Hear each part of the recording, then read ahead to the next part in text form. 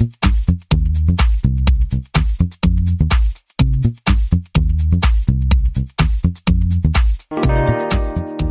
everyone, welcome to the 220th episode of the Internet of Things podcast. This is your host, Stacey Higginbotham, and today's co-host is Kevin Toffel. As always.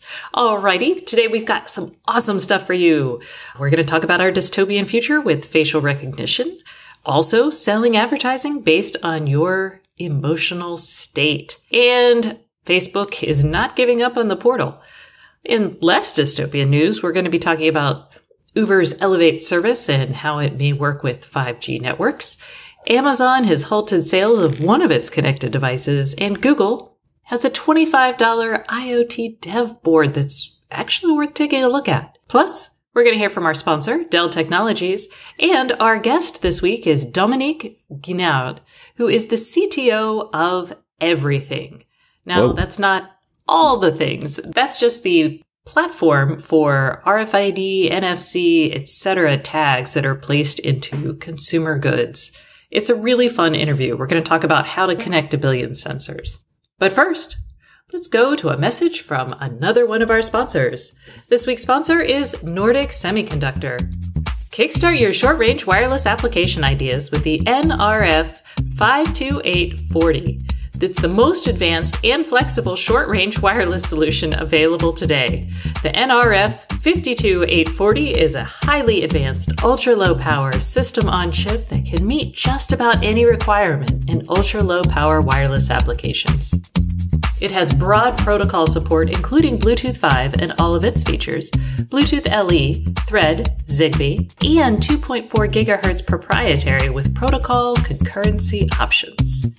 The NRF 52840 can support the most demanding applications with its Cortex M4F CPU and 1 megabyte of flash and 256 kilobytes of RAM. Plus, it's stacked with on-chip peripherals including USB, cryptocell, quad SPI, and NFC. Everyone knows software makes the difference, and the NRF 52840 is backed up with an unrivaled selection of comprehensive SDKs covering a vast range of applications to get you building tomorrow's great products. Find out more at www.nordicsemi.com/NRF52840. All right. Kevin, are you ready for dystopia? Dystopia and surveillance. Yes, I am. Okay. Well, let's get started. We've got a couple big stories happening this week. First, I'll start off with the hacking of the U.S. Customs and Border Patrol database, partially because here I am in Canada this week. As I'm walking through customs in Montreal, I was like, oh, hey, I wonder if my photograph is being taken and used. It is. It is. I stood in front of the little passport machine and it was like, doo-doo. So I guess we should start with the story. Kevin, you want to tell us what's going on? Yes. Well, you are away out of the country. Apparently, the Customs and Border Protection Agency, which had stored or is storing images of travelers and license plates. Apparently tens of thousands of those images, I don't know exactly how many yet, were basically hacked. The U.S. government reportedly says no more than 100,000 people have had their information compromised. The way this hack worked, it wasn't Customs and Border Protection itself, which has the data. It was a subcontractor that works for the CBP. They transferred copies of images to their network, and that network was hacked. And they are not supposed to be actually transferring those images at all. So that's, faux pas number 2. So that's the story, but it leads to much larger questions about surveillance. About lots of things. So this is actually very similar. Sony, the big Sony hack from a couple of years ago happened the same way. It was a third-party contractor that was hacked, which first off, everybody who's gathering any kind of data, be it for your customers or on consumers, really, you should be evaluating your third-party contractor's security practices, like as much as your own. So we'll just get that out of the way first. Yeah. Now, let's talk about the second aspect, which is the surveillance issue. So this is disturbing for a couple of reasons. One, the U.S. government has been using facial recognition and pulling this data without really talking to people about how it was being used. It even gives airlines access to this data if they want it. So there's been a lot of controversy right now about how people are using image data and facial recognition without talking to people about how they're doing this first. And I think to underscore your point, it was only a few months ago that everybody was up in arms when some people were going to flights at U.S. airports and all of a sudden noticed these little cameras. And there was no knowledge of that in advance. It was just there. It's like, what do you do at that point? Decide not to go on your flight because you want to review the terms and conditions or the security practices of their third-party contractors? First, you check and make sure it's not a Boeing Max 770 or whatever that was. But second, yeah, you check and see, are they taking your picture there? And then if they are, what are they doing with it?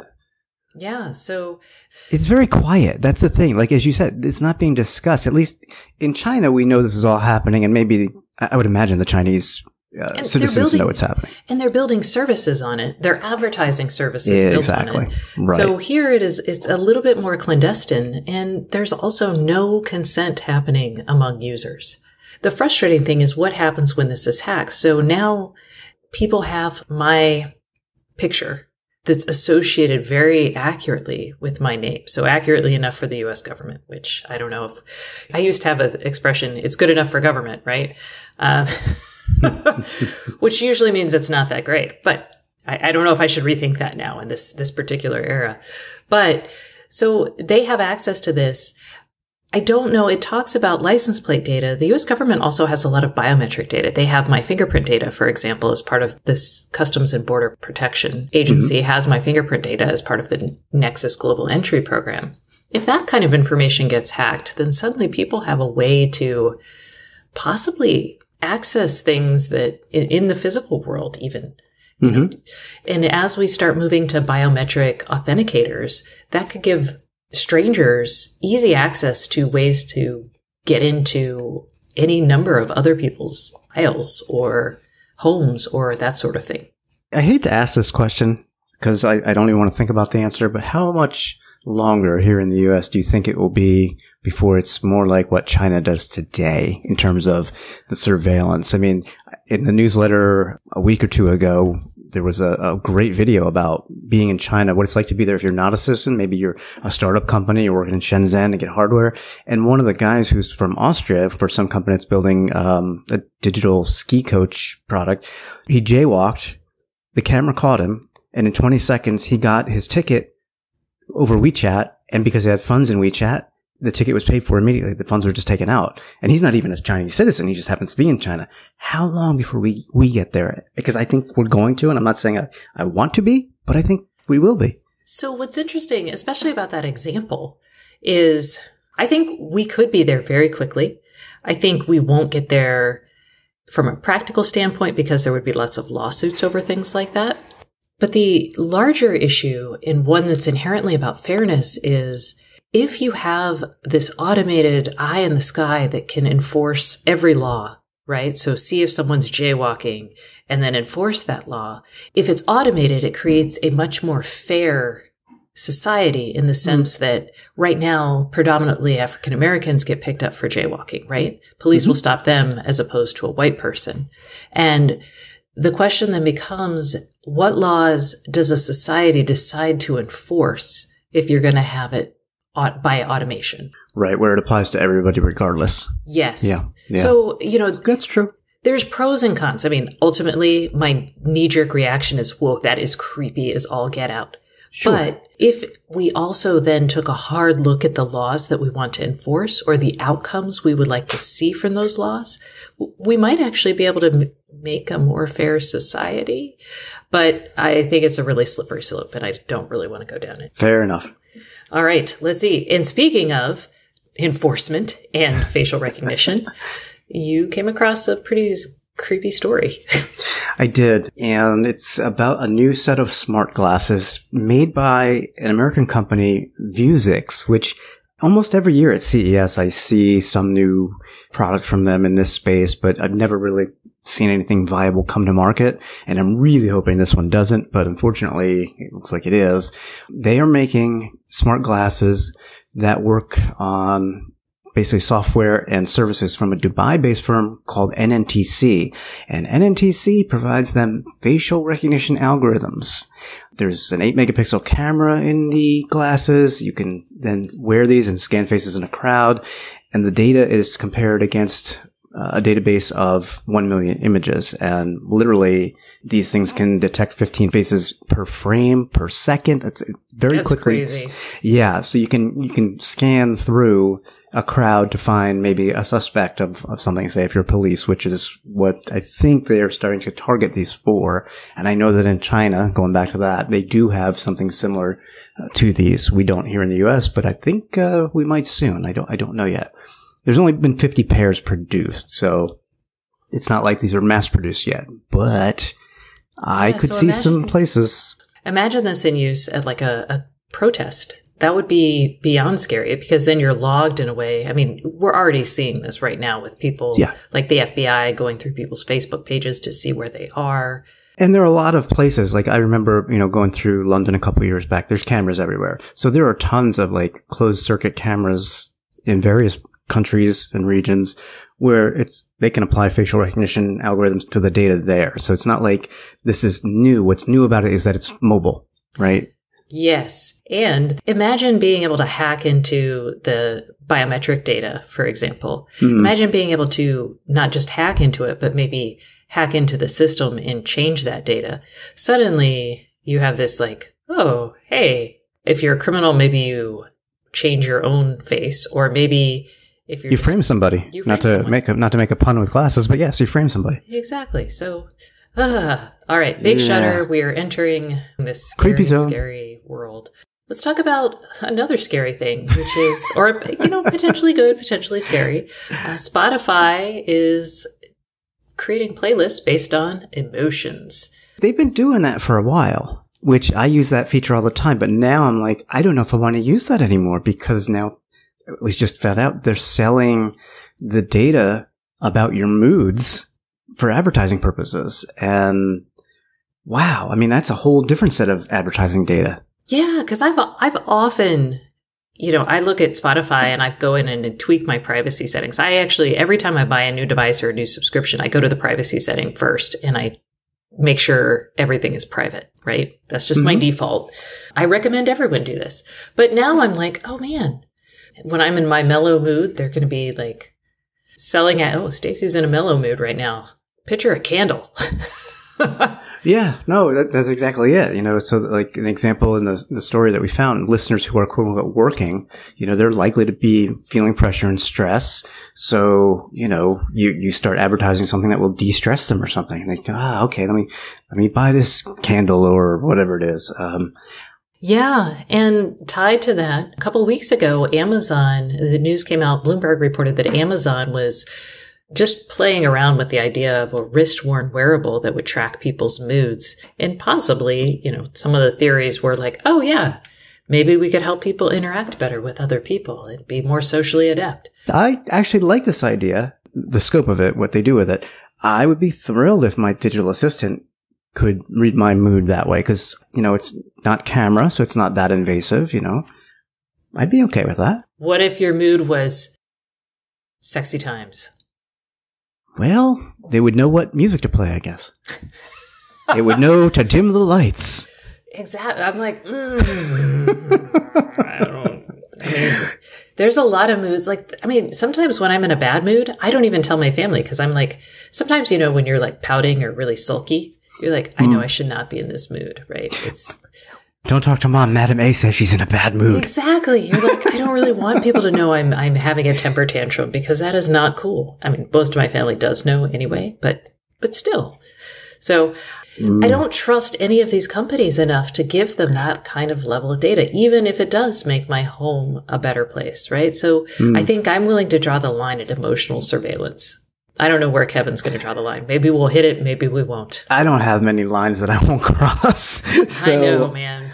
Just because I like to try things and learn about, the implications of things and what the value is for the cost and so on. So if they said to me, we do have this product and you want to beta it, yeah, I would do it. All right.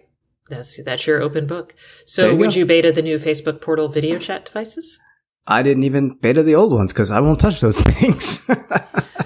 So no. This is curious. So did you draw the line because you just don't trust Facebook? Did you draw the line because of the utility? Okay. No, it's Facebook. Oh, video chat. I mean, I video chat with my son almost every day. We video chat. You and I do video chat, sometimes looking at our worst, yes. But, wait a second. I am always wonderful. Okay. Dead silence. So.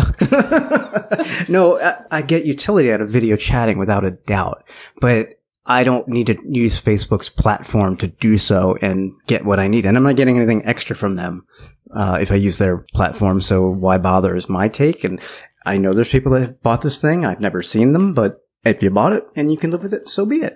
There's a market for it for certain people. I'm just not one of them. I'll bring in another story. So there is a story about AI recognizing commonplace household objects like soaps and detergent. With vision. Yeah. And I was thinking about, Facebook would love to know like the products in my house. Then I was like, holy cow, Amazon, thanks to the Echo Show, already knows lots of products in my house. Yeah. I don't know if it's pulling that data. So this particular story was about how the AI algorithms are much better at recognizing things from first world countries, basically. So if you're in a poorer country with generic poor people soap, I don't know what that is, or brands from like African countries. Hey, the AI doesn't recognize those because the engineers usually, they test this on their own stuff and there's not a lot of annotated data. Yeah, they need to expand the model with these other products to teach it. And so it's, or maybe they don't expand the model, but maybe they're aware of the blind spot. I don't think they care. They're trying to get the most bang for buck here. So all right. They don't, that's my opinion. I don't think they care, but bigger model it is. Bigger model it is. The more, the better. I don't think we said, you mentioned beta test these Facebook portal things. Apparently, according to CNBC, Facebook has said that they have new versions of their portal video chat coming this fall, different form factors, perhaps.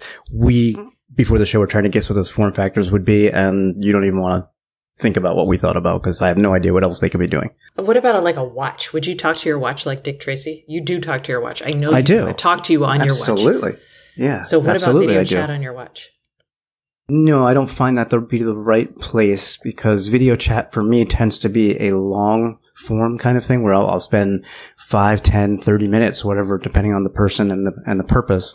Whereas talking to my watch is very micro-transactional. Send a text, reply to somebody, etc. So no, I don't think that's it. My video chats tend to be very transactional. It's like, let me show you this place that I'm at. Oh, check this out. And then we switch to voice or weird. Huh. All right. We're very different. Holy cow. Alrighty. Let's talk about 5G. Man, I mean, what has it been, like 5 because seconds? we haven't in a day. Yes. Yeah. So a couple exciting things about this story. 5G is actually not one of the more exciting things, but AT&T is working with Uber's Elevate team to test out basically how do you bring cell service into air taxis and drones. 5G is really just thrown in here, I think, for a marketing purpose, because right now Uber and AT&T are using the LTE network to see how to connect the Uber's potential air taxis. I'm like, they're not even real. The interesting thing about this press release was that they were saying that Uber expects Elevate to launch its first taxis in 2023, which is only 4 years from now. Well, that's something else I would beta test, although not at a very tall height. Like you said, the 5G bit is thrown in here because of marketing. I even question why it's in there at all, because when you talk about millimeter wave and line of sight for some of these signals, well, how do you do that with an air taxi without spending billions and billions on infrastructure? Well, line of sight, I mean, if you're going up, you're orienting your antennas up, there's not actually as much stuff up there. There's no buildings at a certain point. The latency elements there are compelling. Yes. Do you think the power management, though? I mean, a lot of 5G, what it's going to look like. I actually talked to somebody from NXP recently about managing the radios. And what's going to happen is a lot of these companies are going to deploy in the millimeter wave band for 5G. And then they're going to fall back to like an LTE service if that millimeter wave isn't available or it's just unnecessary.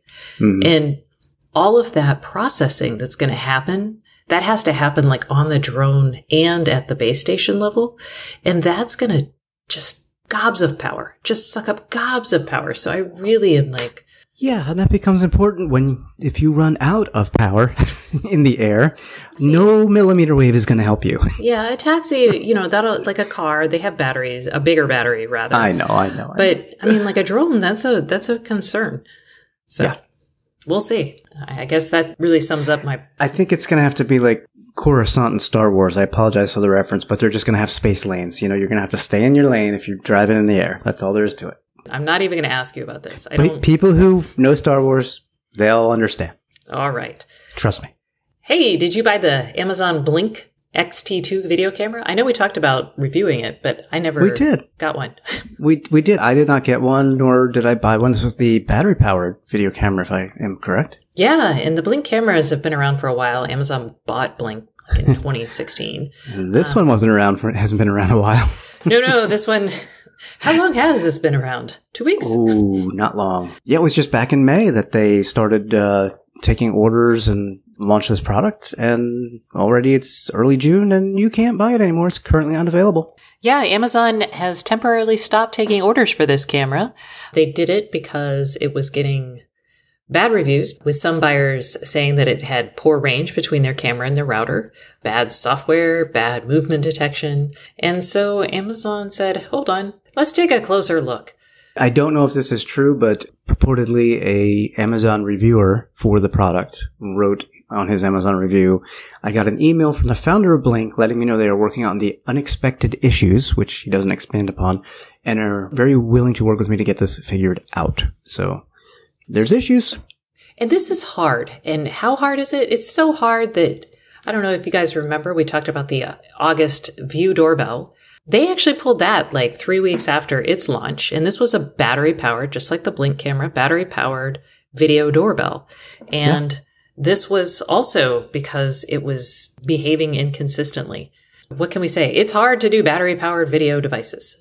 Especially because they have to use Wi-Fi, so that's a power suck. So you've got to figure something out there. You've got to have this sleep and awake modes are very difficult on this because you basically, if it's movement detection you're after, the second it detects movement, you want it to start recording or you want it to already have been recording and just like delete recordings continuously. So this is really a struggle for companies. I suspect this is why we don't see yet a Wyze battery-powered camera. Yeah, I mean, Arlo's done a good job here, but even Arlo actually gets yelled at sometimes for basically sucking up batteries.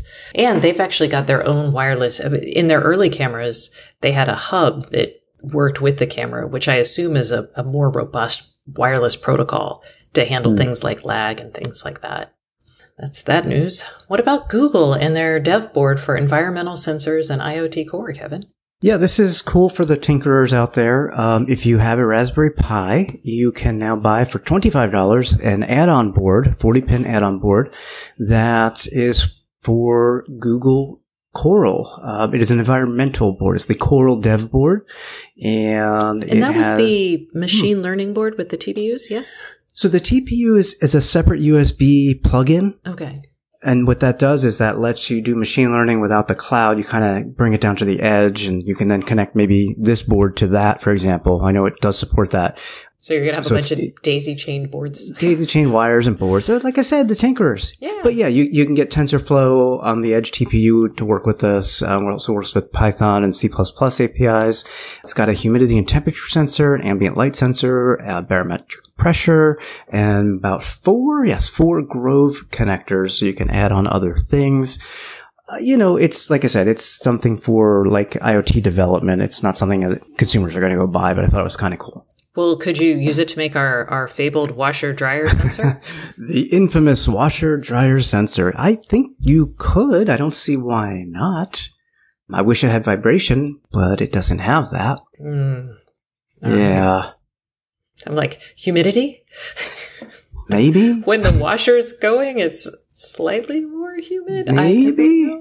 All right. There's a lot of ways we can skin that cat. We just haven't figured it out yet. Okay. Well, I think that's enough for this week, especially since I'm traveling and just coming off the move. Guys, I cannot wait for the move to be finished. We're so close now, so maybe in the next week or two. I actually know the first thing I'm going to do, and it relates to this week's voicemail question, which is from Lynn. Before we hear it, the IoT Podcast Hotline is sponsored this month by Affero, with the 5th largest IoT patent portfolio in the world. Affero provides a proven IoT platform that doesn't risk your brand. Affero customers have experienced as much as an 80% reduction in time to market and 10x higher activation rates. Learn more at affero.io. All right, and now, to the voicemail. Hi, Stacey and Kevin. This is Lynn from Maryland. I was curious, what would you say is your most underrated feature of your smart home that you would tell a new smart home aficionado? Thanks. Lynn, that's such a good question. And I will tell you the first thing I'm going to do when I get back, since I now have internet access in my house and my smart device is unpacked, I'm actually going to set up a motion sensor in my Hue light bulbs. So the Hue motion sensor and the Hue bulbs, although you can do it with generic bulbs and sensors in a SmartThings platform, I'm going to set that lighting thing up in my laundry room. I cannot get over how much I miss walking into my laundry room with my arms full of laundry and having the lights turn on automatically and then turn off, 2 minutes after no motion has been detected. It's such a small thing, but I love it. And not having it has driven me absolutely crazy. And I haven't moved, but I almost wish I had, because I would love that perspective. Like, what would I miss the most? What would be like the very first thing I'd have to put back in place? Oh, just turn the internet off in your house. Oh, I could do that. Just for a week. The family will love that. Yes. No YouTube TV for you. Come back 1 year. But I have to say, the most unexpected, I'm going to go with unexpected as well as underrated value that I've gotten from my smart home, and I've mentioned this probably a year ago because I think that's when it happened, was having a webcam inside my house looking out the front window where my driveway and the road is. We live in a townhouse community, so we sometimes park on the road and sometimes have cars in the driveway. But I didn't put it out there for that. I put it out there to see who's walking up the path to come around to the front door, etc. And yet, a $20 Wisecam, which is what it is now, it was a Nest when I had it back in play for this particular instance, saved me $1,500 because it captured a neighbor hitting my parked car on the street, and that was used as evidence for the insurance claim because the neighbor claims she did not hit the car.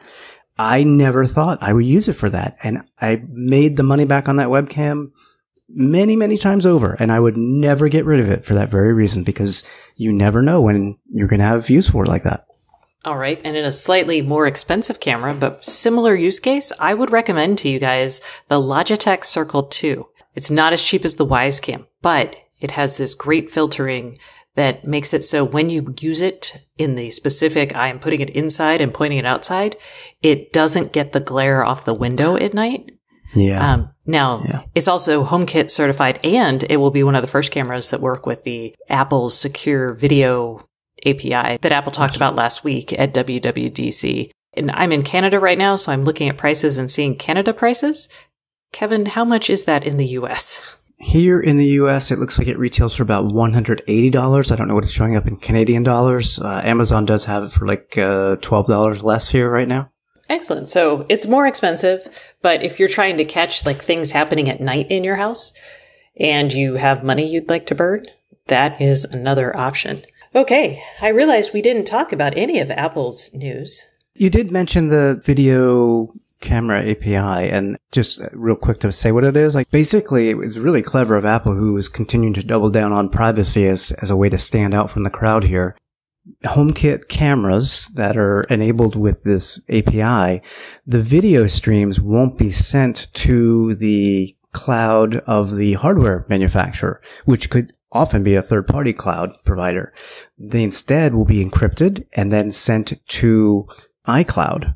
And you will not pay for the storage. Apple will hang on to that storage for 10 days. And even Apple will not be able to see what's been captured on video. So therefore, there's no privacy implications, no advertising implications, etc. So they're really cutting out a lot of these hardware makers from the revenues potentially that they were getting from all these camera monitoring services. Yeah. And Apple also addressed another big question that we get here a lot at the podcast, which is how do you secure your home network for your IoT devices? And at WWDC, Apple did say that they're working with a few router makers, Spectrum, Linksys, and Eero, which ironically will soon be owned by Amazon. But what they're going to be doing is HomeKit certified routers. And these are going to have 3 different layers of control. So all of your HomeKit devices on the network, you'll be able to select the device, and then you'll be able to say, hey, restrict this only to the home, which means it can only talk to things in the home, HomeKit devices in the home. Automatic, which is restrict it from talking to outside weird websites, but like its own website and a few others are fine. And then no restrictions, which is like, let it do whatever it wants. Which is open up your front door and walk away from your house. So that's really interesting. And I can't wait to hear about people's experiences on this, because it does seem like, 1, it's an extra layer of complexity. And 2, people I think are going to be like, ooh, most secure, restrict to home. But then they're going to be pissed when things like Amazon Echo cloud integrations don't work, right? So we'll see what happens. That's kind of the big news from Apple. We'll talk about more of that as we see iOS 13, because there's some cool HomeKit related shortcuts that'll be happening there. But we'll wait till we can play with it. That's all the news for this week. Let's stay tuned for our guest, Dominique Guinaud, who is the CTO of Everything.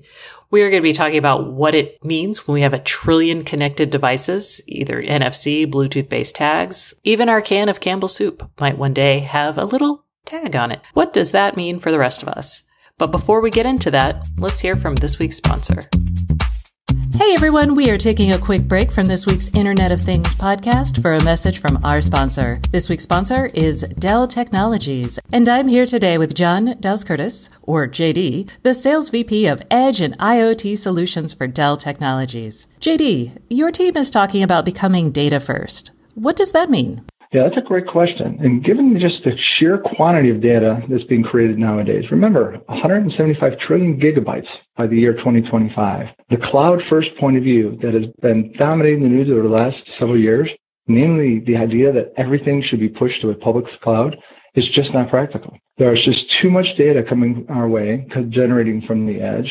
And to push all of it into the cloud is just impractical. We need to think today, instead of a cloud-first strategy, a data-first strategy. In other words, rather than starting to determine what a particular cloud can do for you, thinking of it more from what is your data and what can your data do for you.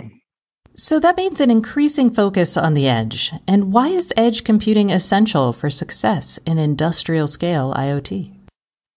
Yeah, in a data-first world, moving the data and performing actions closer to the edge is going to be critical. There are 3 main reasons we feel you need to look at this. 1, the overall volume, the sheer volume of data generated at the edge today is massive, and it's growing exponentially. Gartner predicts that the edge data will comprise 75% of the enterprise data by the year 2022, and it's up 10% today. When you think of it from a cost perspective, again, based on the amount of data, it is just too expensive to move everything to the cloud. More activities and analytics need to be done at the edge. And then speed, most importantly. The ability to make a decision right there at the edge is critical. The favorite example of this is autonomous car. If a pedestrian suddenly walks in front of the car and a car has to tell the cloud, hey, something suddenly appeared in front of me. Can you tell me what to do? Before the cloud can tell the car, hit the brakes. It's too late. That decision needs to be done at the edge. Aside from cars, what are customers doing at the edge? What are you seeing? Yeah, we've actually seen quite a bit of work done. In fact, just recently we finished up some research with Forrester. They basically took and looked at some of the IoT-enabled use cases and ones where we're ready to deploy. And the study showed that security surveillance was no doubt number 1 in the highest general use case. But they're also starting to see a big traction in track and trace and the energy management. Awesome. So what does Dell Technologies offer for those looking at the edge? We've come to the market with very specific purpose-built edge devices for IoT in the form of an IoT embedded PC, as well as in our gateway products. But we also have an incredible range of products of servers, hyperconverged solutions, client-scale computing that can meet a wide range of needs. Excellent. So where can folks go to learn more? To find out more information, your listeners can come to delltechnologies.com/IoT to read the Forrester report I mentioned, as well as find out about our growing portfolio of Edge products.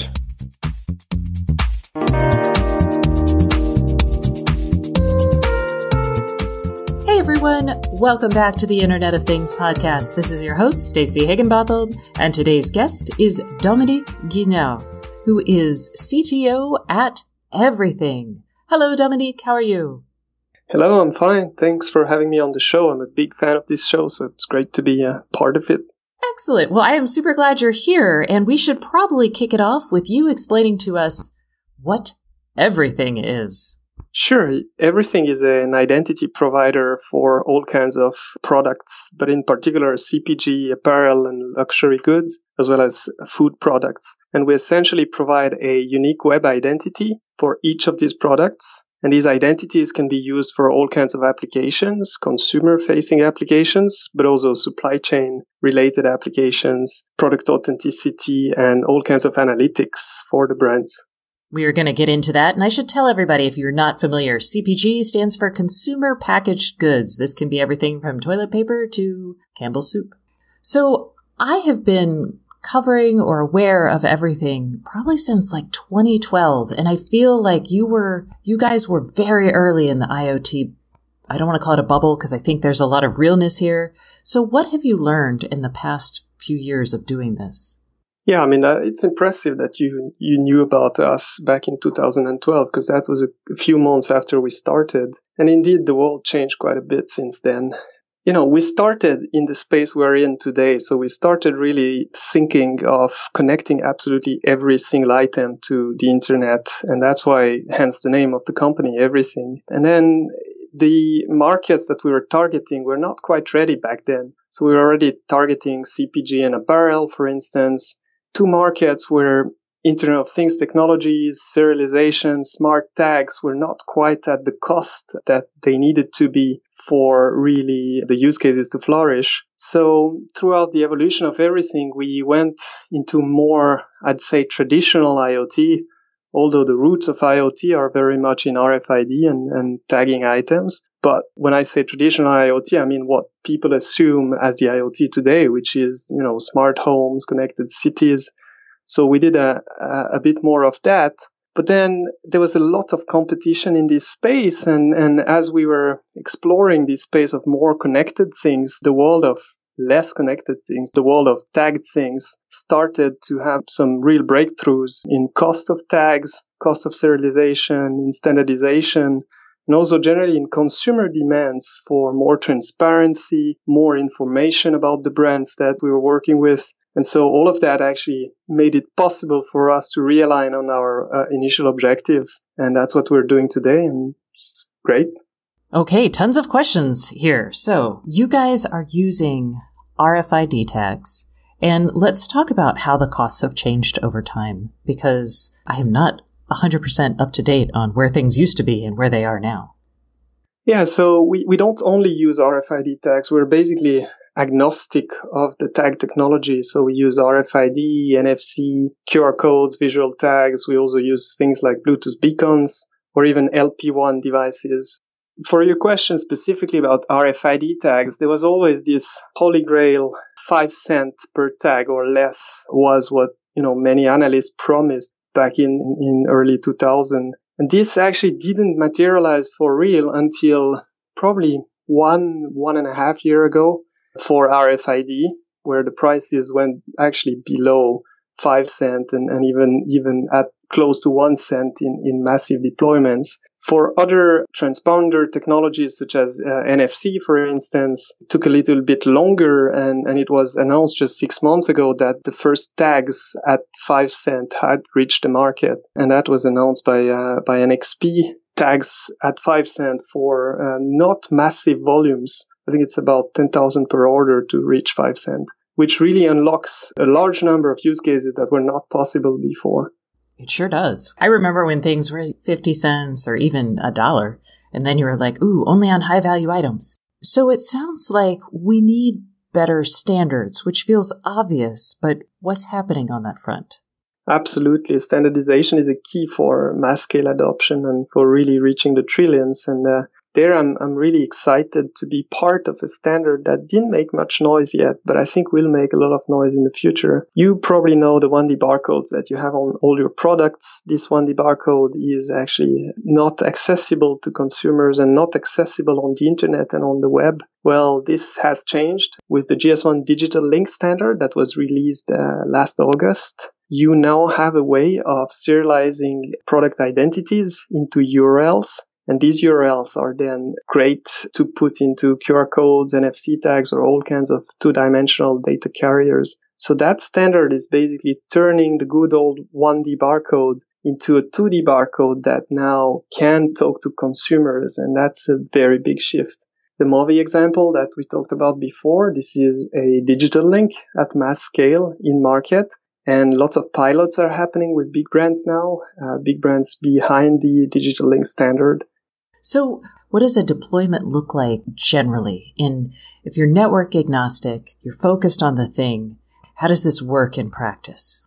So the first thing you want to reach is serialization, because if you look at the CPG markets or apparel markets or generally the food markets as well, we haven't reached serialization at mass scale. With serialization come a very large number of use cases that you can't do when you're at the generic level. If you pick up a product today, a CPG product, you have an identification of this product. It's usually taking the form of a 1D barcode, UPC or EAN or GTINs as they're called today. And those don't identify the bottle you have in your hand or the salad you picked. They identify the class of product. So they're generic level identifiers. Serialization means to be able to identify the item you have in your hands. Each item has a different number, has a different web address in our case. And that is big because it enables a large number of things that you couldn't do before. That is insane. I mean, we're talking like billions of unique IDs, correct? Trillions, actually. Trillions. Our goal is to reach 1 trillion. Our slightly ambitious goal is to reach 1 trillion By items. Depends who you ask, right? If you ask the CTO or the marketing lead, you'll have different answers. Well, I'm talking to the CTO. So what does that look like? The CTO would like to reach it as soon as possible, but also knows that 1 trillion data points is a very, very hard thing to manage. And I also know it's not going to happen overnight, but I can imagine in 5 to 10 years, I can truly imagine this could be possible. Okay, so you're building for this, but you're like, we're going to need some things along the way. Exactly. Okay, we'll get to that in a bit because I am curious what kind of technology and what kind of resources you're going to need to support 1 trillion. But in the meantime, let's go back to how this works. So now, as a company, if I am able to identify each unique item, how does that work in practice when I manufacture it and I put the tag on the packaging to it is coming out of the store, or I've got a consumer with maybe an app or scanning the barcode? Like, how does this work? Serialization is not entirely new. You already had mass scale serialization on expensive items. For instance, I know that Swiss watches or certain luxury items had serialization for a while already. I think the breakthrough in the past few years is to make this serialization truly accessible and linked to a web identity. So what we do at Everything is that every item gets a URL, a unique URL. Now what that means is that throughout the supply chain, you can interact with the API of this thing. So every single thing really gets an API and you can build applications much more easily than when this identity was not a web identity. It also means that we can put this web identity into tags or data carriers, as we call them in the auto ID space. You can put this identity very easily into things like QR codes or NFC tags, which allow consumers to scan them very, very easily. If you have an iPhone or a recent Android device, you can scan an NFC tag and read the URL very easily. Same thing with QR codes. Your iOS camera supports reading QR codes with URLs out of the box. So just by changing this identity into a serialized identity and a web identity, you drastically change the game because now it's an API integration at every step in the supply chain, and beyond the supply chain, you can reach out to consumer, which wasn't possible before. Got it. All right. So let's talk about what that looks like through one of your recent use cases. I think you have one with a salmon fishery that I was fascinated by. Yeah, that's a pretty interesting one with one of the leaders in the in the market of Atlantic salmon, and the brand is called Mowi, and they have an increasing demand from consumers to basically have full traceability on the salmon they sell. And the salmon industry, just like generally the fresh food industry, is really under pressure from consumers to provide full transparency. So basically, they onboarded on this project of basically being able to identify each salmon, at least at the batch level, and to provide information to the consumers in a way that's really fairly accessible so that they can really know where the salmon comes from, literally where the egg was first put in water, then when the salmon was moved from the river to the sea, and then when the salmon was harvested, exactly which weight the salmon had, and then the journey of the salmon to the store. So you can really learn a lot about it. So that seems fun as a consumer. So I get it from a marketing perspective. I have two things there. One is, how often do consumers actually scan their items? So I'm trying to imagine being in the grocery store, and I don't buy a lot of meat. I do buy a lot of produce. I don't know if I'm going to scan every single item. So that's one. I'm trying to figure out what the consumer practice is really going to look like. And then two, how can this help beyond the consumer marketing side? Yes, I mean, your remark is very interesting, because I would tend to agree, right? I'm not going to go to the store and scan every single item. I think on certain items we care a lot more than on others. For instance, in the fresh food space, or in this case in the seafood space, we're much more inclined to want to know what we're eating. And, there are several studies that show that people are scanning a lot more, but also that people are caring a lot more about transparency from the brands. Mowi published a stat that was basically saying that 70% or 75%, if I'm not mistaken, of the customers would switch to a brand that is more transparent than another brand. And that is part of the transparency story. It's not the whole transparency story, but it's a big part. So I think minds are changing. I think it also depends on the kind of product. I don't think we would actually care that much about the provenance of a can of Coke, for instance. However, Coke is one of our customers, and they have different marketing campaigns more in the space of gamification, customer loyalty, and people do scan. You would be surprised, and it's increasing in Europe, in the US. In Asian markets, it's already very, very present. Every transaction nowadays on a mobile phone goes through a QR code. And this is also now changing in the US and in Europe. Okay. Beyond marketing, I feel like it would be really interesting on maybe lettuce, for example, because we in the US are having a lot of foodborne illness problems. So that seems like a place where we might see something like this have benefits outside of gamification or just making me feel good about where my stuff came from. Yeah, absolutely. That's a great use case. You definitely heard about the E. coli bacteria, right? In salmon, you also have the same kind of problems. I think these food safety, food recalls beyond marketing are great examples. Today, when we recall food, we basically have to trash huge amounts of salads or salmons or whatever is infected. With serialization or with batch level serialization, you can really target the recalls and make them much more effective. Actually, one brand we worked with on recalls, I can't mention their names, but basically published a stat that was saying that they would do recalls 40 times faster than before, through serialization and through the use of online services like everything. So that's one thing, food safety and generally product safety. I think there are also lots of internal use cases. Now, if you go more into luxury items, luxury brands have faced pretty big problems. Two big ones are counterfeit and backdoor goods. So counterfeit, I think we all know them. Those are the items that are being copied by counterfeiters. And basically serializing the products and tracing them through their life cycle really helps fighting counterfeit products. Backdoor goods are goods that are actually genuine but produced illegally in the factories that the luxury brands are employing, usually at night, and they go through parallel trading. So having a unique identity, a web-enabled unique identity on the product really helps also fighting these problems. And let's go back to the broader trend here. So take me through a world where I have basically an identity for every single item. So from my sweater to my can of soup? I mean, what does this mean from a big picture level, do you think? From a big picture level, it means you'll be able to see the invisible, right? The flow of these goods right now is invisible, and they appear here and there, usually with massive gaps between two steps. Whereas here, you'll be able to trace them much more accurately, to know where they are, to know also who is using the products, and also to be able to do, as we mentioned before, targeted recalls and other things around food safety.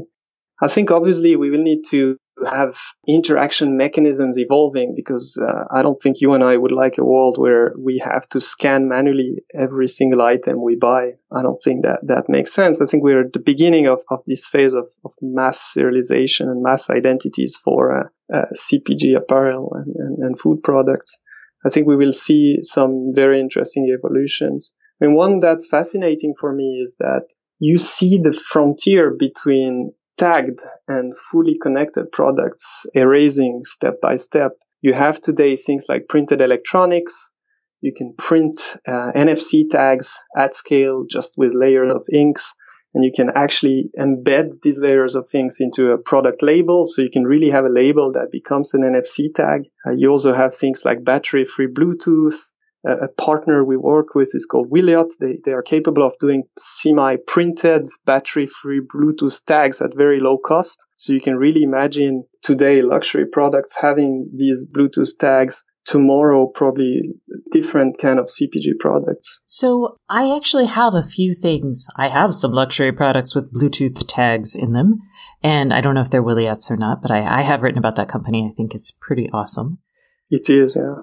Right now, the world seems to be very focused on putting these things in goods to market to me. So I have a purse with a Bluetooth tag, and if I scan it, it doesn't, to me, if I had a Bluetooth tag in my purse, I would want it to do things like, let me know if I've left it someplace, right? But what it does is it just lets, if I scan it with my phone, then I get the chance to at best go to a website, but usually it's asking me to download an app so I can interact with marketing material. And to me, this just seems like a colossal waste of really good technology. So I'm curious if we just have to get through this marketing first step and we'll see real things, or why aren't we seeing more utility here? I totally agree with you. And I think this is the first step. What we're capable of putting today in these tags, in these printed electronics tags, are identities.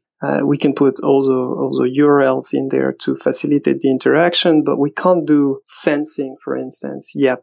It's coming very quickly, but when we can do that, I think use cases will become a lot more compelling from a consumer standpoint. Imagine when your handbag can start sensing the environment, sensing the temperature or sensing the pollution level, and alerting you when you are actually walking for too long in a polluted area. These kind of use cases are actually not that far away anymore, I think. We see now printed electronics combined with sensing. We also see battery-free IoT devices based on Bluetooth combined with sensing. So to your point, I think today, from a consumer standpoint, it's largely marketing, product provenance, and also product authenticity. I think tomorrow we'll see much more exciting use cases. When all of my things have this type of identity, I wonder about concepts like privacy. And is there a point at which we should be communicating with people who buy this stuff that there's information that can be gleaned possibly about them or from them from everyday products? Yeah, I think we'll have to explain that there is a active tag in there, they're not really active, they're semi-active tags. So we'll have to explain that. Being only from an interaction standpoint, if it's not a visual tag, then how do you know you can interact with your bag? And I think then, yes, we will have to find a language to be able to explain to consumers the type of information that their items are gathering. And I think that's a massive challenge. It's a massive challenge to make it accessible, to really develop a language so that people can understand and people can put in the balance of, cost to their privacy versus benefits. For that to happen, we really need an easy language to understand. Okay, we've sort of answered a lot of the questions I have around this big macro question, which is, what kind of technologies do we need to have in place if we're going to reach 1 trillion sensors? What are some of the things we need to think about and develop? one big thing that I've promoted throughout my career is to connect these things into the existing networks. A lot of the things that are happening in the IoT are actually building intranets of things.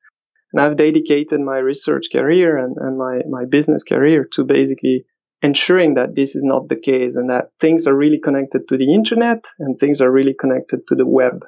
Because if we want things to happen at large scale, this is what needs to happen. We shouldn't think of IoT use cases simply as one phone, one IoT device, right? We really have to think of interconnecting these different things over the internet and over the web.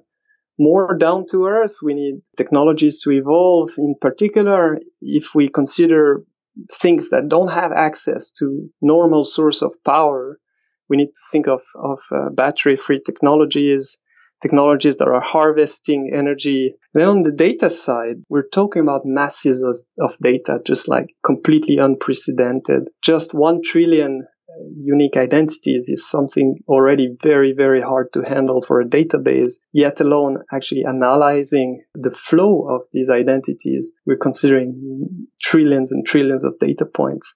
So I think on the data side, we still have a way to go to be able to leverage the data streams that these things will create. And does that mean we need different database formats? Does it mean we need different ways of handling streaming data? I don't know what that means. Yeah, I guess ultimately it's on analytics. It's on also making early decisions. Things like machine learning can help to analyze massive amount of data as it comes in. And yeah, in terms of analytics, in terms of the way we store these data points, there's still a lot of need for improvements. I think the good news is we will not go from billions to trillions in one go. And the technology is evolving in many interesting ways. Excellent. All right. Well, Dominic, thank you so much for coming on the show today. Thank you. That's it for this week.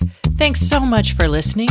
And remember, if you'd like more IoT news, sign up for my newsletter at stacyoniot.com. We'll see you next week.